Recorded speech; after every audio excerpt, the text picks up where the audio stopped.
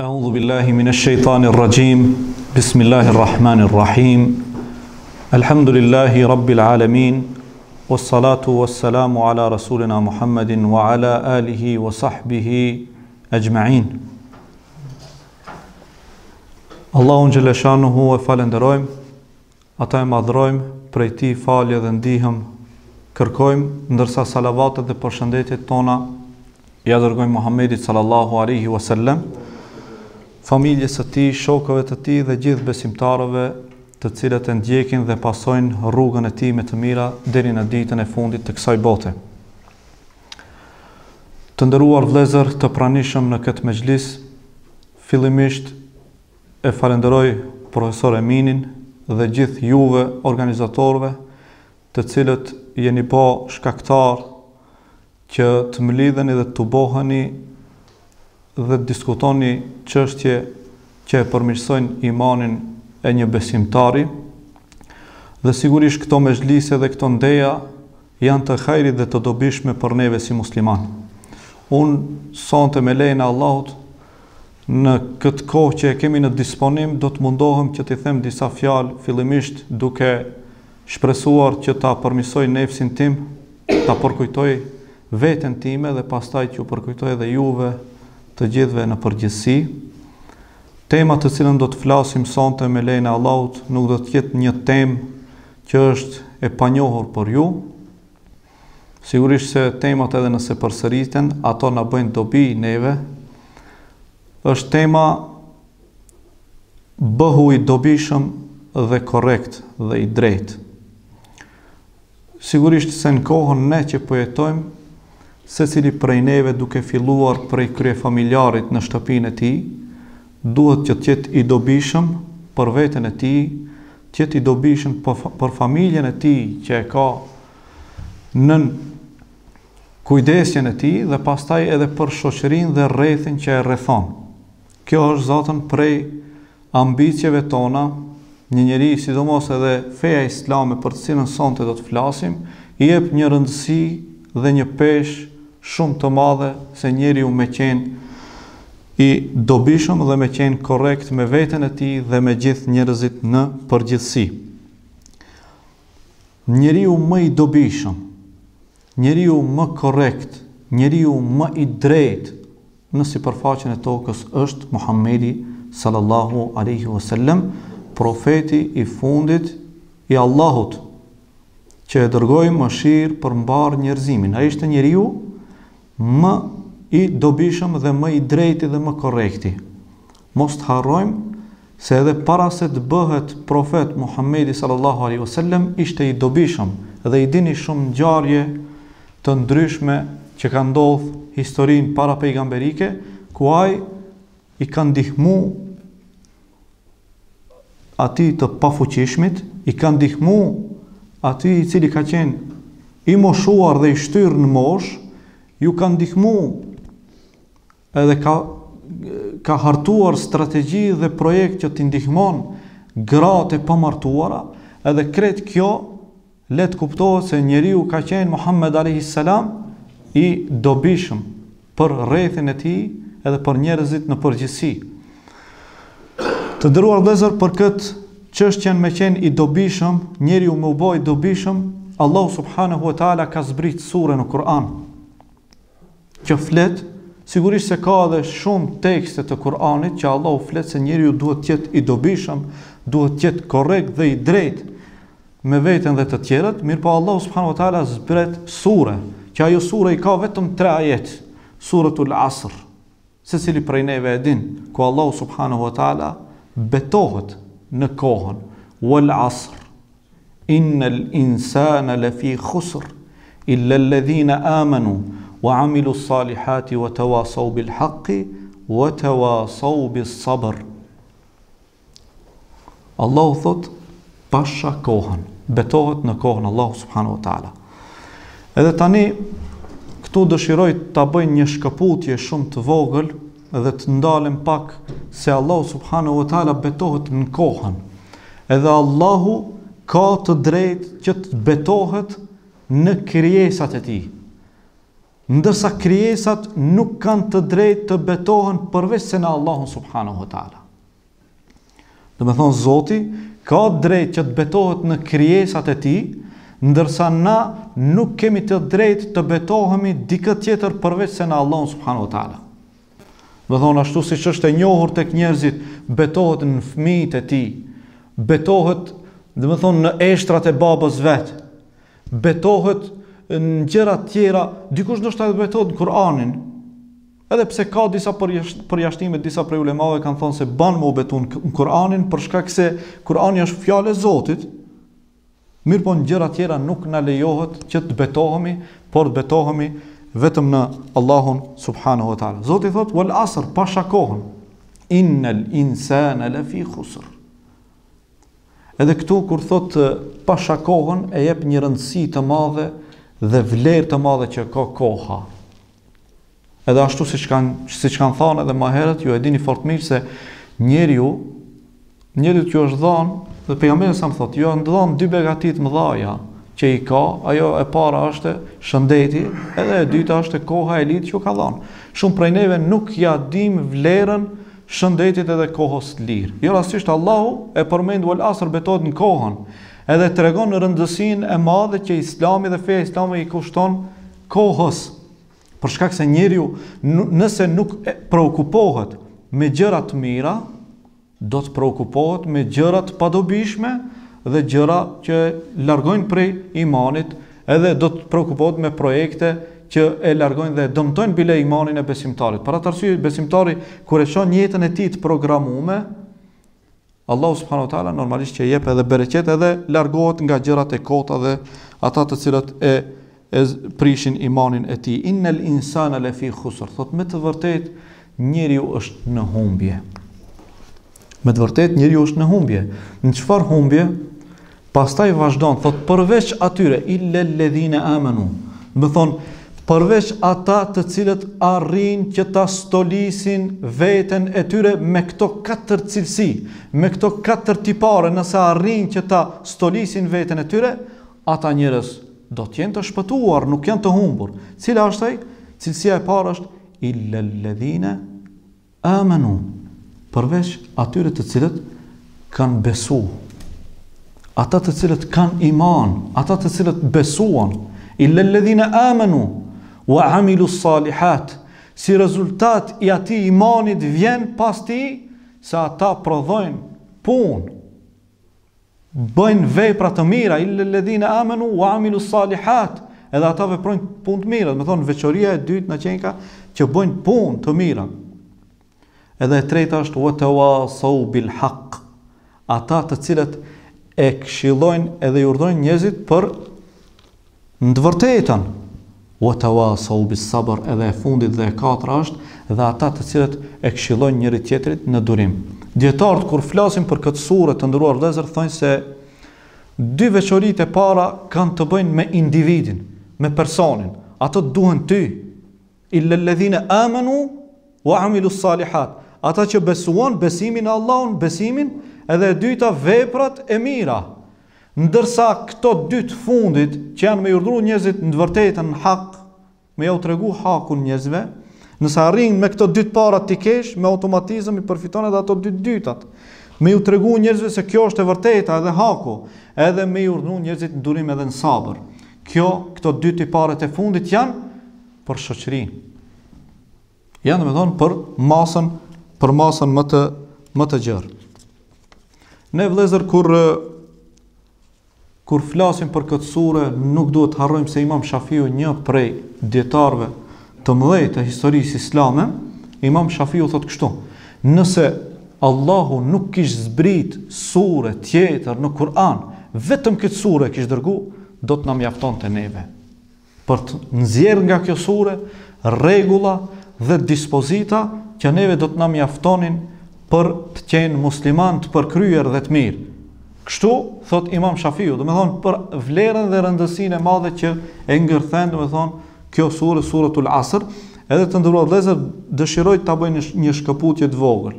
Është sure që i ka 3 ajete. Është turp për një musliman i cili thot nuk e di këtë sure. Me të vërtetë është marrë Një musliman thot, këtë sure nuk e di.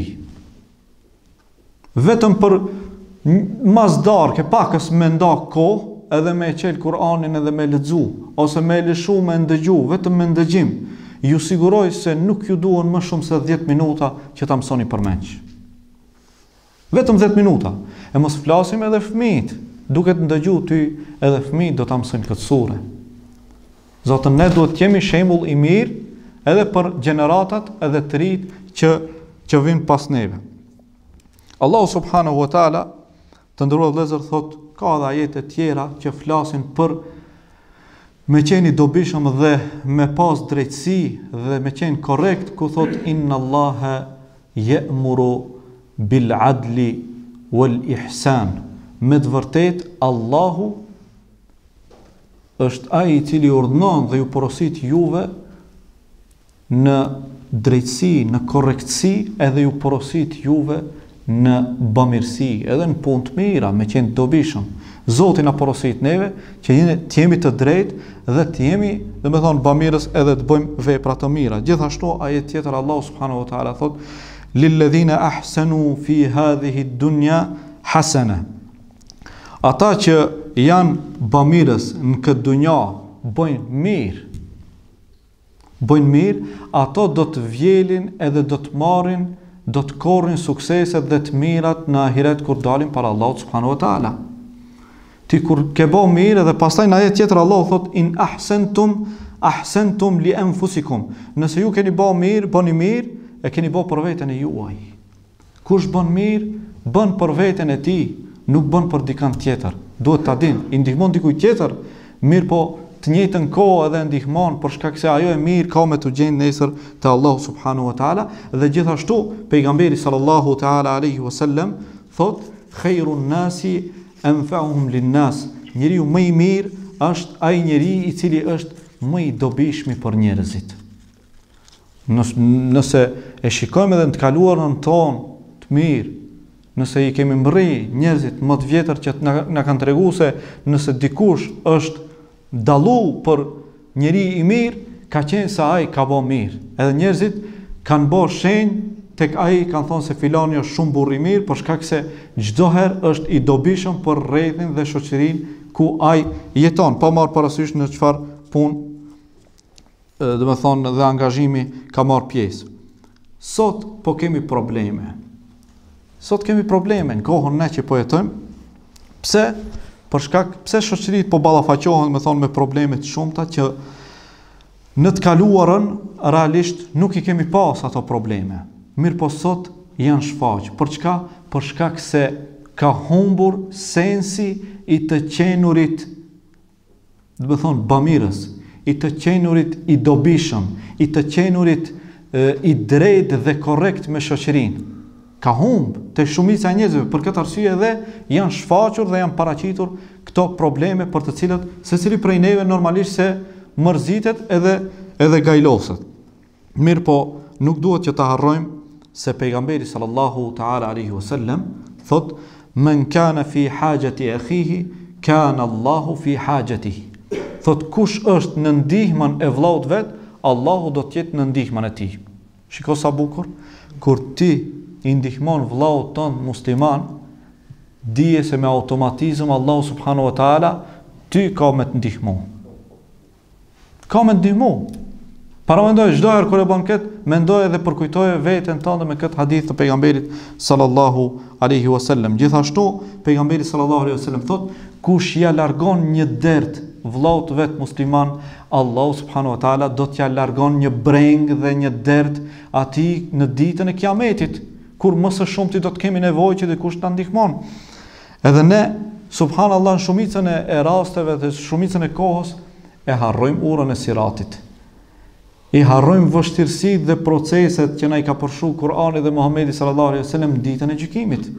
Sikur t'i kujtojmë këto, normalisht se do të ishim prej të parëve, madje edhe do të shpejtonim dhe gara do të bënim se kush do të jetë më i dobishëm për shoqërinë dhe do të ofron njerëzve të cilët kanë nevojë me ju ndihmu. Njëri prej dietarëve, të nderuar vëllezër, tregon nxënësi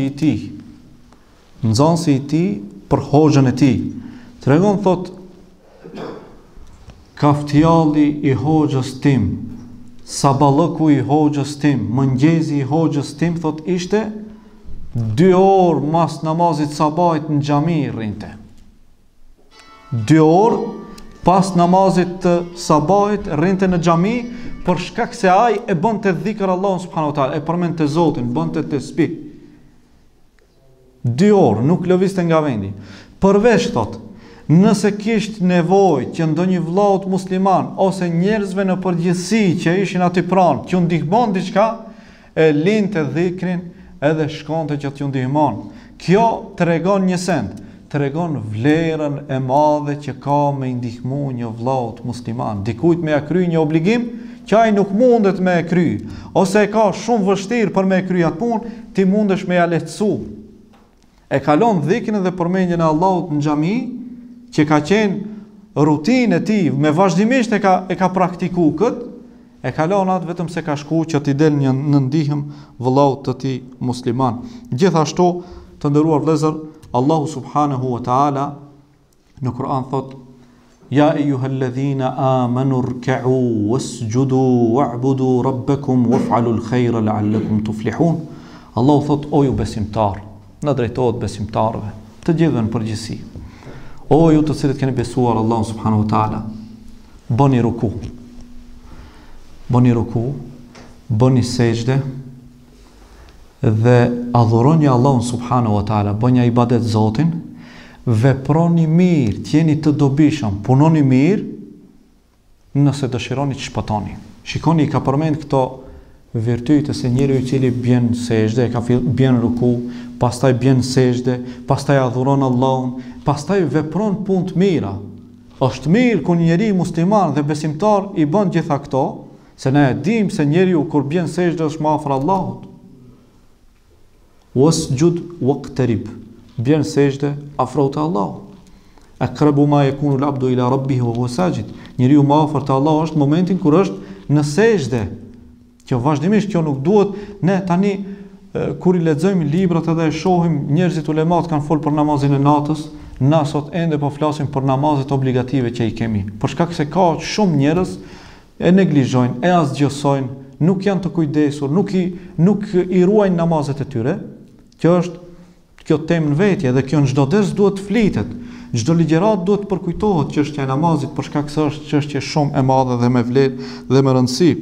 Allahu u bën thirrje besimtarëve që t'i binë ruku Allahut, t'i përkulen me sejdë, të adhurojnë Zotin, të veprojnë punë të mira dhe të jenë të dobishëm nëse dëshirojnë me shpëtu. A ka prej neve dikush që nuk dëshiron të shpëton? Të gjithë ne dëshirojmë të shpëtojmë. Të gjithë ne e kërkojmë shpëtimin që Allahu subhanahu wa taala të na shpëton. Muslimani, besimtari duhet ta kupton një çështje, një parim shumë të rëndësishëm në jetën e tij. Duhet ta dinë se edhe pejgamberi sallallahu alaihi wasallam na mësoi neve edhe na porositi që të bëhemi çelësa të xhairit dhe të mirës, të dobishëm, mafatihul lil khairi wa maghaliqul lish-sharr. Të bëhemi çelësa të xhairit dhe të mirës, edhe të bëhemi mbyllësa të dyerve të këqija, edhe të shtigjeve ku besimtarin mund ta largojnë larg rahmetit Zotit, edhe larg dinit të Allahut subhanahu wa taala. Për këtë arsye, kjo dua nuk është edhe e vogël, kjo është shumë dua e madhe që secili prej neve duhet ta përsërit, që Allahu subhanahu wa taala të na bën vazhdimisht çelësa të xhairit dhe të na bën prej atyre të cilët e përmirësojmë veten tonë, jemi më të mirë dhe i urdhërojmë njerëzit për në të mirë edhe për në drejtësi, në korrektësi dhe të jemi të dobishëm. Gjithashtu pejgamberi i Allahut Muhammedi sallallahu alaihi wasallam thot: "Al-mu'minu al-qawiyyu khayrun wa ahabbu ila Allahi min al-mu'mini ad-da'if. Wa fi kullin khayr. Ihris ala ma yanfa'uka wasta'in billah wa la ta'jaz." Kjo është një hadith i pejgamberit sallallahu ta'ala alaihi wasallam, i cili thot kështu: besimtari i fort dhe i fuqishëm është më i mirë te Allahu subhanahu wa taala se sa besimtari i dobët. Shikoni, besimtari i fuqishëm dhe i fortë te Allahu është më i mirë se sa besimtari i dobët. Wa fi kullin khair. Ndërsa te këtë dy qëndron mirësia dhe e mira. Të dy janë të mirë. Edhe ai i dobët është i mirë, edhe ai i fortë është i mirë. Wa fi kullin khair. Pastaj vazhdon pejgamberi sallallahu alaihi wasallam thot: "Ihris ala ma yanfauka wasta'in billah." Thot: "Përpiqu që të jesh i dobishëm në punë dobishme dhe mbështet që Allahu subhanahu wa taala." Edhe në fund thot: "Mos u bën përtac." Mos u bën përtac. Mos u bën dembel. Mundoju të jesh i dobishëm në gjërat e hajrit dhe të mira, edhe mbështet që Allahu subhanahu wa taala, edhe mos u bën, do të thonë, përtac, edhe mos i neglizho punët. Hoxha Sheikh Fauzani e përmend thot: "Enel mu'min qawiyyun fi imanihi wal qawiyyu fi badanihi wa 'amalihi." Thot, çka ka për qëllim njeriu i fortë, e ka për qëllim në imanin e tij. Besimtari i cili është në iman i fortë, ai është më i mirë te Allahu. Mirë po thot, e ka për qëllim edhe besimtari i cili është i fortë edhe në fizikun e tij, edhe në trupin e tij, edhe në mendjen e tij. Edhe për këtë e ka për qëllim, jo vetëm për imanin. E ka për qëllim edhe në veprat e besimtarit, ai besimtari i cili është i fortë edhe në veprat e tij. Për shkak se ne edhe për trupin të nderuar vëllezër, hadith tjetër ka ku do të merremi në pyetje. E dini hadithin ku thotë se këmbët e robit nuk do të lëvizin kur dalim para Allahut subhanahu wa taala, para se të pyeten për 4 gjëra. Njëra prej tyre është se trupin ton si e kemi ekspozuar, si e kemi paraqit trupin ton. Edhe për këtë arsye do të pyetemi. Do të thonë, besimtari i cili mundohet që trupin e tij ta ketë shëndosh edhe mirë, edhe kujdeset për trupin e tij, sigurisht se ai është edhe më i dashur tek Allahu subhanahu wa taala. Pejgamberi sallallahu alaihi wasallam thot se për çdo nyje në trupin e njeriu, në trupin tënd e ke obligim që t'japish sadaka. Çdo nyje në trup që i ke, ki obligim për me dhënë sadaka. Edhe atë çdo ditë. Ebu Dherri prej sahabeve të pejgamberit sallallahu alaihi wasallam e pyeti, kur e ndëgjoi pejgamberin sa më tha: "Ja Rasulullah, po ti e din tha se unë si i kam punë. Unë jam i varfër, nuk kam mundësi që me dhon sadaka. Si me dhon sadaka ja Rasulullah, ti po thu se duhesh me dhon për çdo ditë, për shkak të nyjeve që i posedon që ta falenderosh Zotin nëpërmjet sadakas. E unë nuk posedoj pasuri ja Rasulullah." Pejgamberi sallallahu alaihi wasallam i tha: "Kur thush la ilaha illa Allah, ke dhon sadaka. Kur thush gjithashtu subhanallah, ke dhon sadaka. Kur thush elhamdulillah, ke dhon sadaka. Kur thush Allahu akbar, ke dhon sadaka. Kur t'japish selam, ke dhon sadaka. Kur ti buzëqeshish vëllaut ton musliman, ke dhon sadaka." Shikoni feja jon. Pa harxhu asgjë nga xhepi yt, mundesh me dhon sadaka, i nderuar i vëlla. Të gjitha këto duhet që na vazhdimisht ta lagim gjuhën tonë, për arsye nëse dëshirojmë të jemi të dobishëm edhe korrekt me veten tonë edhe në raport me Allahun subhanahu wa taala. Ebu Dherri radiallahu anhu njëherë pejgamberin sallallahu alaihi wasallam e pyeti kështu. I tha: "Madha yunjil abda min an-nar?" E pyeti dhe i tha: "Ja Rasulullah, na trego tha se çka e mbron robin nga zjarri.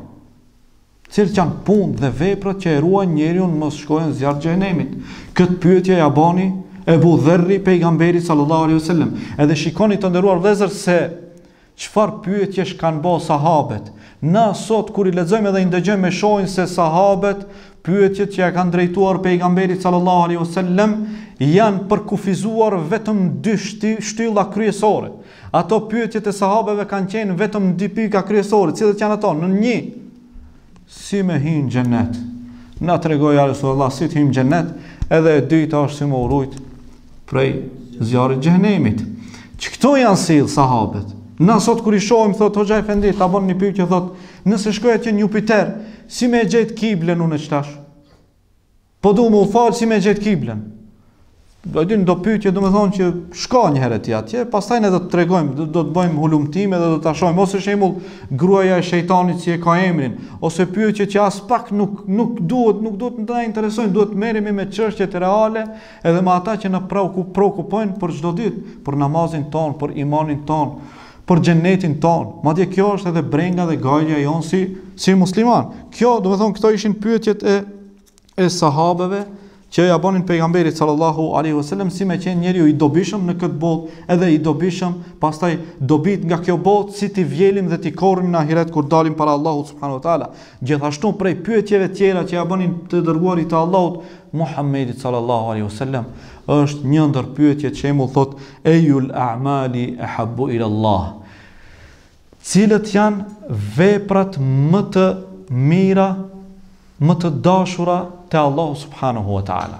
Do të thonë, këtë pyetje e kanë parashtruar pejgamberit sallallahu alaihi wasallam. Edhe tash në versione të ndryshme, në momente të caktuara të ndryshme, pejgamberi sallallahu alaihi wasallam i ka dhënë përgjigjet e tij që nuk ka fol nga hamendja, mirë po ka qenë inspiruar nga Allahu subhanahu wa taala. Në këtë rast pejgamberi sallallahu alaihi wasallam thot idkhal as-sururi ala qalbi muslim, thot me fut në zemrën e besimtarit lumturinë dhe kënaqësinë dhe gëzimin, me bot gëzueshëm një musliman, ajo është vepra më e mirë. Po edhe në të kundërtën, me hidhru një besimtar, edhe ajo është vepra e keqe, nuk është e mirë. Pse se ti ke mbjell keq, edhe e ke largu, e ke dëshpru vllahun tënd musliman. Vazhdimisht tek besimtari duhet që të vërehet një optimizëm dhe një disponim i cili, domethënë, do ta kalit dhe do ta bën edhe më të mirë në të ardhmen. Gjithashtu, të nderuar vëllezër, një herë por me qenë dobishëm, kam regjistruar shumë ajete të shumta dhe hadithe nga përshkrimi i Muhamedit sallallahu alaihi wasallam se ka qenë i dobishëm, ju tregova 23 vjet nuk u lodh vëllezër. Rasulullah sallallahu alaihi wasallam. Ne lodhemi sot. Realisht lodhemi sot. Ta bësh një punë, lodhesh. I thirr gazetat ta regjistrojnë, hajde incizojnë se unë këtë punë kam bërë. 23 vite pejgamberi sallallahu alaihi wasallam në shërbim të ummetit tij. U kujdes edhe për atë voglin, u kujdes edhe për atë plakin, u kujdes edhe për atë i cili është jehudi. Boni lutje dhe u përpoq që ai ta pranon Islamin. U kujdes edhe për atë ignorantin dhe beduinin i cili erdhi në xhami dhe nuk dinte asgjë nga Islami. Dëshiroi që ta mëson. Kur të gjithë sahabët unë vrikosën dhe reaguan në forma të ndryshme. Pejgamberi sa më tha, ndaloni, për shkak se ky është një beduin dhe ky është një njerëz i cili nuk ka dituri, ky duhet mësohet. Ta ndërlidhim temën.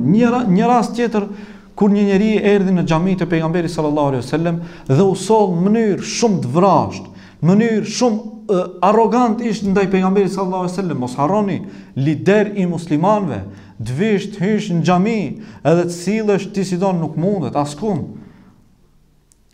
Asnjë shtet, asnjë konvent ndërkombëtar nuk e lejon ashtu. Ti të sillesh ashtu ti si don. Hyni në xhami në vendin më të mirë, në vendin ku muslimanët bëjnë adhurim dhe i nënshtrohen Allahut, hyni dhe u soll shumë keq. E kapi pejgamberin sallallahu alaihi wasallam dhe ai dini çka i tha. I tha pejgamberit sallallahu alaihi wasallam, "A'tini min malillahi alladhi indak." I tha, "Më jep nga pasuria që Allahu ty të ka dhënë. Më jep nga pasuria që ke, që Allahu ty ta ka dhënë." Shkon edhe i kërkon pejgamberit sallallahu alaihi wasallam. Edhe tani e keni parasysh aty të pranishëm sahabët, Omeri radiallahu anhu, Othmani radiallahu anhu dhe shumë prej sahabeve tjerë. Pejgamberi sallallahu alaihi wasallam i dha diçka nga pasuria që posedonte. Ai nuk pranon, thot, këtë çka më jep, kjo është pak për mua, unë dua më shumë të marr. Tani filloi që të nervozohen edhe sahabët, të reagojnë, u sikletuan edhe sahabët nga kjo ngjarje jo e këndshme që po ndodh në brendësi të xhamisë pejgamberit sallallahu alaihi wasallam. Dhe pejgamberi sallallahu alaihi wasallam i dha. Edhe ai shkoi. Para mendoni ishte beduin dhe aty e kuptoi misionin e Resulit sallallahu alaihi wasallam. Shkoi te fisi i tij. Edhe ai dini çka ju tha fisit të tij. Tha, unë sot u takova me një njeri që nuk e kam parë asnjëherë më parë. Dhe shumë i çuditshëm ishte ai. Nga ai unë kërkova pasuri, ai më dha, pa më pyet fare. Madje ishte e nënçmova dhe e provokova në format më të ndryshme dhe në praninë e shokëve të tij më të afërm. Vëllezër, para mendoni, do të mjaftonte që pejgamberi sallallahu alaihi wasallam vetëm një herë ta sinjalizonte ndonjë prej shokëve të tij dhe do t'i fluturonte koka atij. Mirë po, pejgamberi sallallahu alaihi wasallam i dha atë që kërkoi, edhe më tepër. Edhe ai njeri tha, unë shkova te ky person, edhe nuk më kthej duart bosh, mirë po më dha nga pasuria që i kishte dhënë Allahu, prandaj i nderuari fisi im, unë nga ju kërkoj që ju ta besoni Zotin e tij, edhe ju ta besoni profecinë e tij dhe misionin me të cilën Allahu subhanahu wa taala e ka dërguar tek njerëzit. Edhe nga bereqeti i madh i pejgamberit sallallahu alaihi wasallam, i gjithë fisi e pranoi islamin dhe u bën musliman. Kjo është një ndër rastet. Pastaj nana e besimtarve, Aisha radiallahu anha, tregon dhe thot se pejgamberi sallallahu alaihi wasallam çdo send nga çdo kush i cili ka kërku diçka që t'i jep, nuk e ka kthy bosh, nuk e ka refuzuar. Jo është përgjigj pozitivisht dhe i ka ndihmu. Në moment nëse nuk ka pasur diçka nga pasuria, i ka thonë, i ka premtuar se do të japim më vonë ose në kushte të tjera kur gjendemi, mirë po bosh nuk e ka kthy. Ky ka qenë pejgamberi sallallahu alaihi wasallam.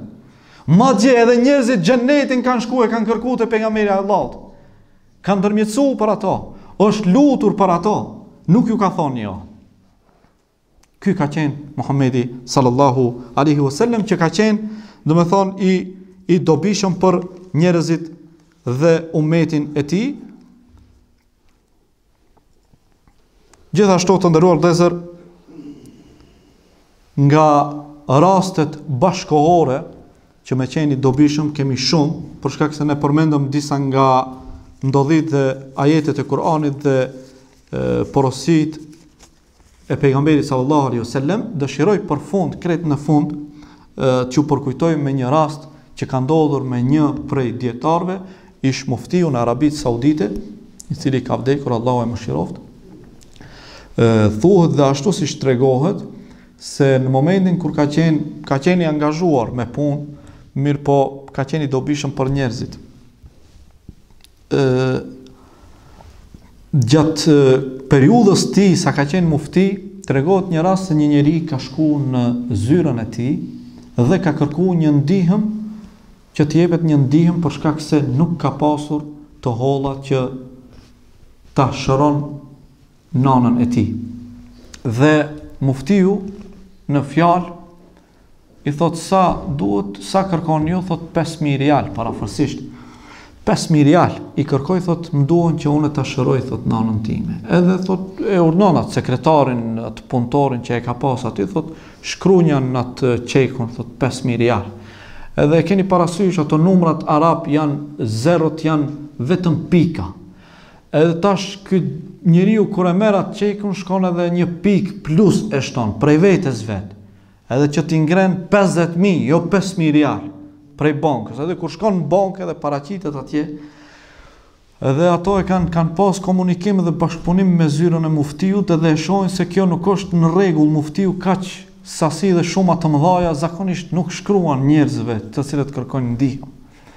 Edhe kur e shikon, thot më fal, thot para se me këtë shumë që e kërkoni, thot pritni pak ta bëj një telefonat në zyrën e muftiut. Edhe thirr në zyrë, edhe thot mufti i nderuar, kështu, na ka ardhur një person me nënshkrimin e juaj që i kërkon 50.000 rial. Edhe muftiu thot jep jani. Shikoni, thot jep jani, për shkak se thot ai person ka mundësi, ka ardhur turp, ndoshta ka pas nevojë aq shumë me marr, i ka ardhur turp prej meje, ka kërkuar vetëm 5.000. Ndoshta ka pas nevojë për 50.000 rial. Këtë gjeste ka bërë muftiu i Arabisë Saudite me njerëzit. Kjo tregon një send se njeriu ka qenë i dobishëm edhe pas vdekjes tij. Shumë prej hoxhallarëve sa ai nuk ka ditë rrogën e vet me mbajt me veti. Rrogën e tij ju ka dhënë njerëzve, hoxhallarëve, të varfurve, njerëzit në përvendet e Afrikës ku ata ju mungojnë, domethënë, gjërat elementare nuk ju ekzistojnë. Ky shumicën e hoxhallarëve, domethënë, i ka financuar nga buxheti i tij personal. Kështu që këto janë shembuj për neve të nderuar vëllezër që ne të bëhemi të dobishëm në jetën tonë, në ambientin dhe rrethinën tonë ku jetojmë, nëse dëshirojmë që Allahu subhanahu wa taala të na jep të mirën këtë botë edhe të na dhuron begati dhe shumë niemete tjera të cilat do t'i gëzojmë në këtë botë. Për fund edhe një herë ju falenderoj për ftesën që ma keni bërë që të marr pjesë sonte në këtë mezhlis kaq të bukur dhe të mirë, edhe shpresoj që këto takime, këto ligjërata dhe përkujtime që i keni këtu vazhdimisht të bëhen shkak që edhe numri juaj të jetë edhe më i madh, të jetë edhe më kualitativ, të jeni edhe më të unifikuar dhe më të bashkuar dhe Allahu t'ju jap suksese në të ardhmen. Allahu ju nderoft të gjithëve. Edhe lutja jone fundit është Walhamdulillahi Rabbil Alamin. Falënderimi i takon Allahut Zotit të botrave.